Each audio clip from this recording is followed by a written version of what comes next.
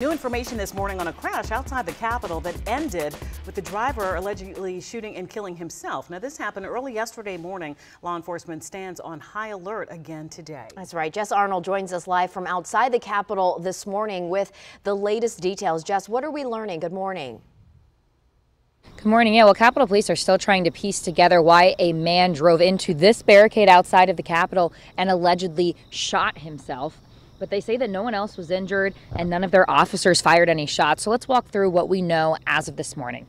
Police say the man is Richard A. York III, who is a 29-year-old from Delaware. They say a little after 4 o'clock Sunday morning, York rammed into that barricade on East Capitol Street at 2nd Street. Then they say he got out of the car, set it on fire, and then shot his handgun into the air several times.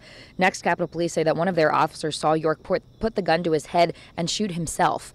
Again, Chief Tom Manger says that no one else was hurt, and none of the officers who responded fired their weapons. So far, police haven't found an immediate connection between York and the Capitol, but our team reviewed his record and found charges for drugs, assault, burglary, and making terroristic threats in Pennsylvania.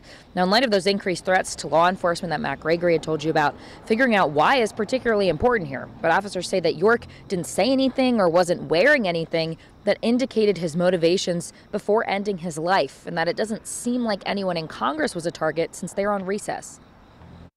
We're doing a scrub of social media and certainly running through all the databases that we have. I think, like law enforcement nationwide, we are on a higher alert. That was one of the reasons I think that we were able to respond as quickly as we did.